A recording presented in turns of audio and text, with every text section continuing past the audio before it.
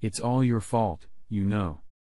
I was shaken to the core by these tender words from my beloved wife of just over 5 years. We lay pressed against each other, me behind her in a warm embrace. I felt very relaxed, defenseless, and ready to fall asleep after a very passionate lovemaking session. My wife, Katie, was the initiator, which is rare. She was very animated and seemed determined to kill me with kindness, which is rare. It was definitely a case for the record books. I never questioned good things, but apparently, even I should have been wary. The piper needs to be paid. What? What did I do? Those were the only words I could squeeze out of my mostly shut down brain, which had gone into full defense mode. That's what we guys do when we confront our spouses. We go into full defense mode, knowing we've done something wrong, and we're going to pay for it, even if we have no idea what exactly we've done. Now I was tense, but didn't dare move, waiting for the revelation of what and how much I would have to pay for. I felt a light nudge in my ribs from the woman's elbow, not hard, just for effect. You could almost say it was playful.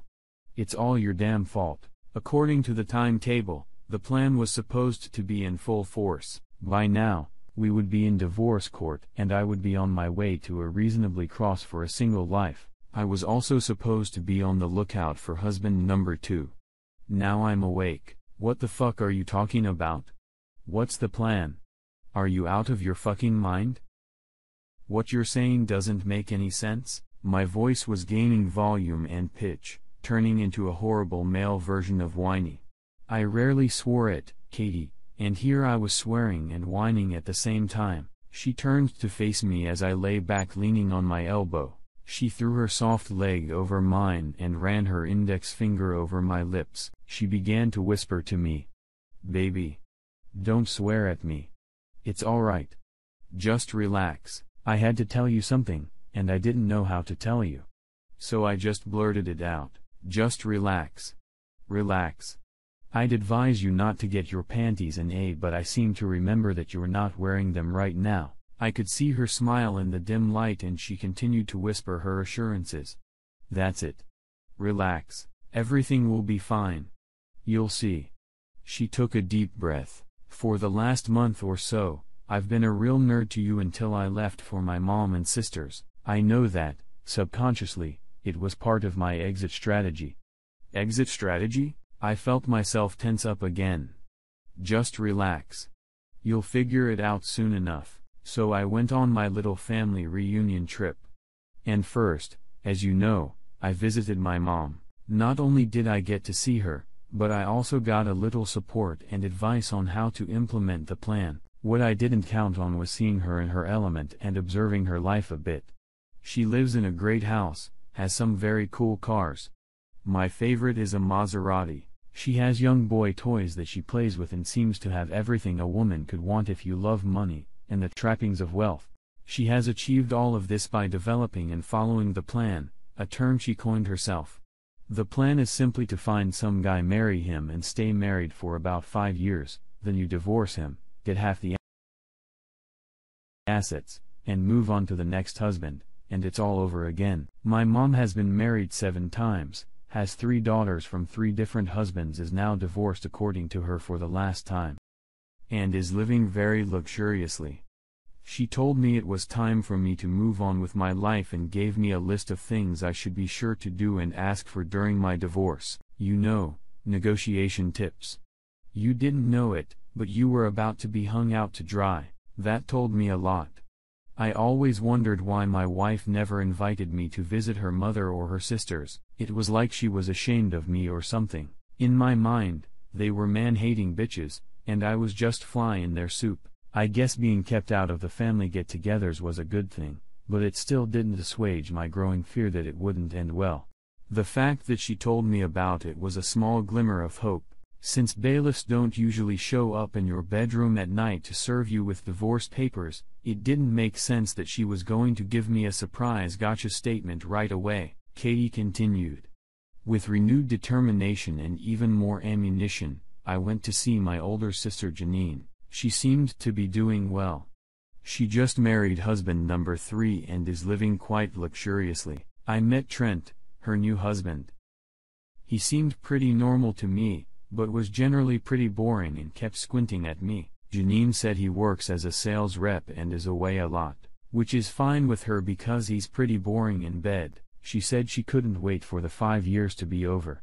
She spoke with some fondness about her first husband, Tim, who she said was a fantastic lover and generally a good man. As far as she knows, he has remarried, has 2 children and seems quite happy. She recently got together with him. And at least now they can talk because he's no longer resentful or angry, but I highly doubt they will ever be friends. It's really sad. I always liked him and thought he was right for her.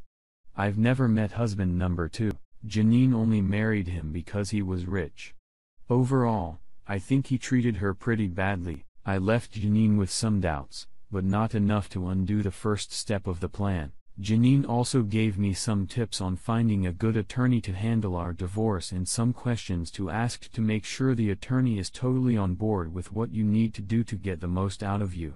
I was starting to get angry. The woman I loved and adored was nonchalantly telling me her plans for how she was going to destroy me, not only financially, but emotionally. Katie took a deep breath and calmed me down.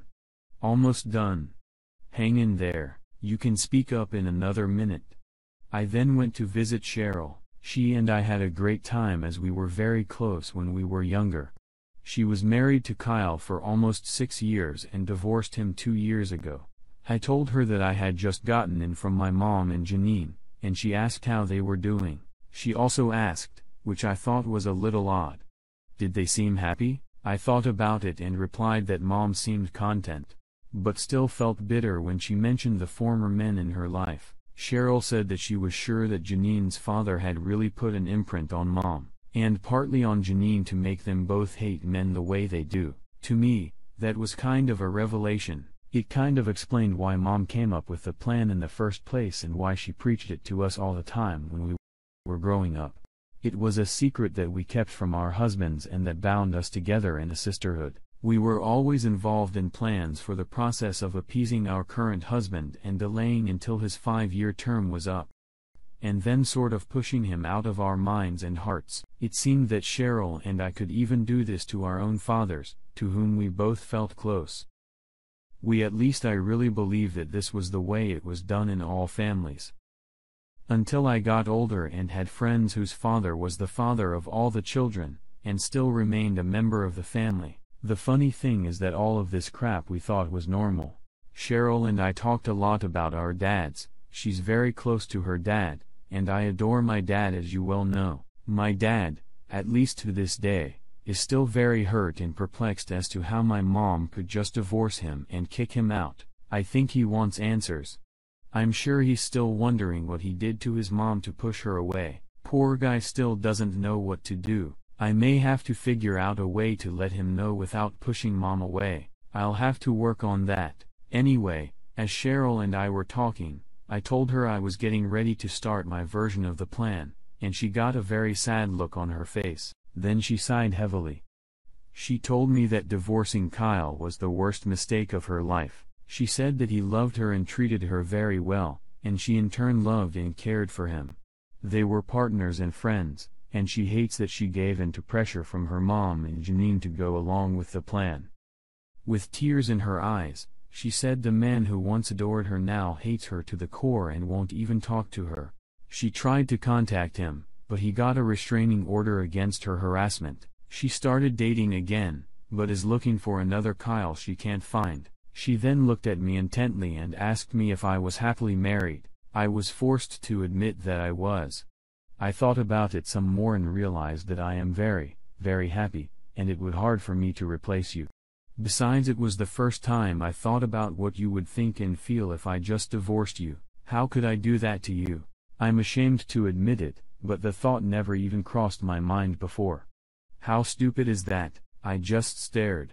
I'm sure with a fair amount of horror at my Katie, horrified that this woman I loved could think in such terms with no regard for me or my feelings.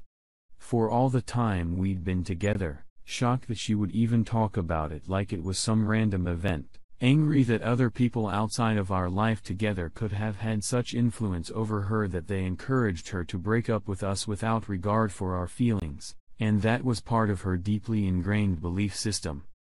I was also hurt and resentful that this could be our end. I felt helpless and angry and was on the verge of tears. Katie just looked at me with tears in her eyes. I know, baby, and I'm so sorry. I know this all sounds so crazy. It sounds crazy even to me now that I've had a chance to think about it all. Katie stroked my cheek and pulled my head to hers for a kiss, a soft kiss of hope and gratitude, and then she whispered to me in a husky voice full of emotion, I knew at once. I knew without a doubt that I could never let you go. I couldn't divorce you over some stupid plan that arose from hurting my mom years ago. I love you too much. I will never ever be able to find anyone else who makes me feel the way you can and love me the way you keep proving to me. I'm afraid you're stuck with me unless, of course, you realize that I'm too crazy to live with me and decide to carry out the plan yourself. The ball is now in your court. You have to make a decision. I've already called my mom and sisters and told them that the plan is no longer a part of my plans and my life. I'm yours until you can't take me anymore. All doubt and anger vanished the second she said those words. I was sure. I was relieved. I was in love. We were making love again with more passion and intensity than we probably had since our honeymoon. Two people reaffirm their love and commitment to each other in a way that only happens when they both feel and believe it to the core. We cuddled again in the same pose we had before her confession when she whispered, now that we're stuck with each other, maybe we should discuss those children you so insistently hinted about. I stood next to the hospital bed on which lay the frail cancer-stricken body of Katie, my wife for 62 years that had flown by all too quickly. I held her hand, trying desperately to stay on my feet. At the opposite end of the room from the bed, sat our 4 children, their spouses, and several of our older grandchildren. Our 12-year-old granddaughter Jenny looked at me intently and asked, "What were you thinking, Poppy?" The perceptive stinker always seemed to know when my thoughts were far away. "I was thinking about the time when I knew for sure that your grandmother really loved me." I smiled at the memory, but I felt sick at the realization that our life together would soon be over. Katie's suffering would soon be over and I would only have to wait for my turn. I felt a light touch on my arm. Katie's eyes were open and clear, and her breathing was even time in days. I sensed that she wanted me to move closer to her. I leaned in, and she kissed me gustily with dry lips. She tried to speak and her voice was strained and squeaky. "I've had a wonderful life, my love." Her big brown eyes gleamed warmly. "It's all your fault, you know."